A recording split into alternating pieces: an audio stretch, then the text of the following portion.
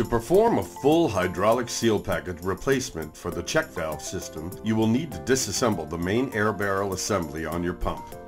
Some other repairs may not require this procedure.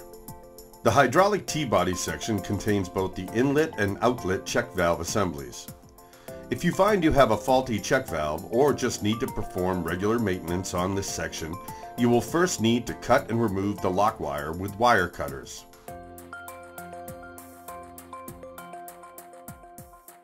Once you remove the lock wire, you can loosen the 2-inch nuts to remove the check valve assemblies from the T-body. Make sure to have a rag or other absorbent material handy to catch any residual oil that might drain from the valve.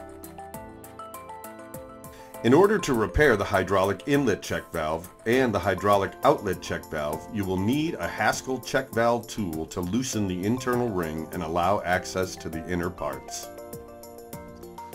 The Haskell check valve tool has a recess on the end that will catch the inner ring when inserted into the check valve.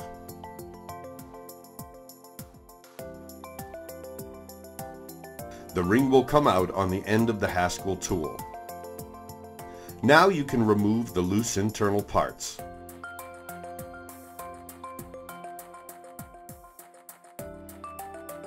You will also need to remove the Teflon seat inside the valve. The internal valve parts include the Teflon seat, ball, inner ring, cage, the internal spring, the outer spring, the ring retainer, and the outer ring, which holds all of the parts in place. One of the most common check valve problems is a faulty Teflon seat. This part will be included in your hydraulic seal replacement kit, as well as the 2 outer backups and the outer O-ring.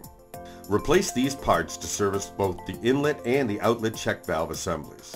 Reassemble the check valve using new parts by following the instructions provided with your replacement kit.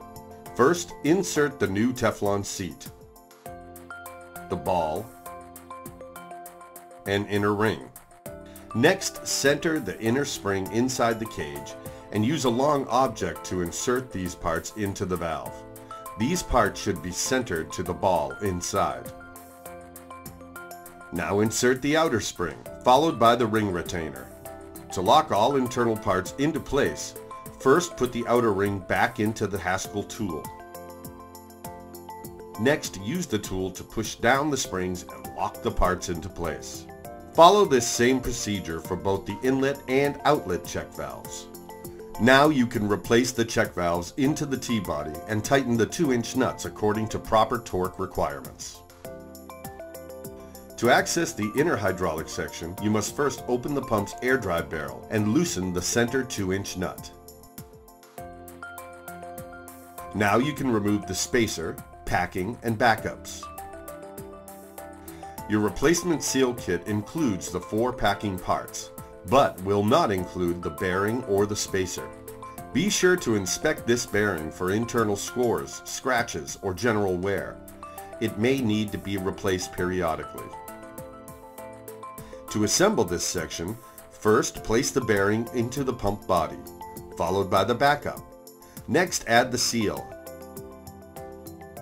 the other 2 bearings, and the spacer. Finally, replace the 2-inch nut and refer to the instructions for torque specifications. When reassembling the air barrel, it is very important to inspect the piston plunger for scores and scratches. An impaired plunger can quickly damage your new seals. Replace the piston back into the hydraulic section. Now you're ready to reassemble the air drive section. Before replacing the air barrel, be sure to lubricate the inner diameter with Haskell lubricant. Evenly spread the lubricant along the entire inner surface of the barrel.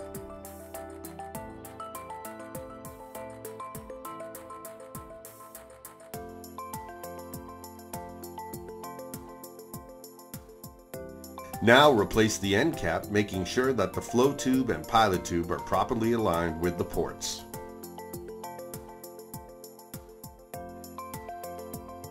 Reinsert the 4 tie rods and add nuts and brackets.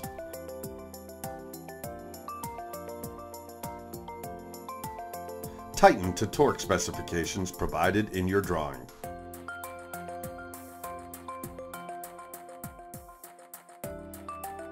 This concludes the hydraulic seal package replacement for the check valve system procedure for this model.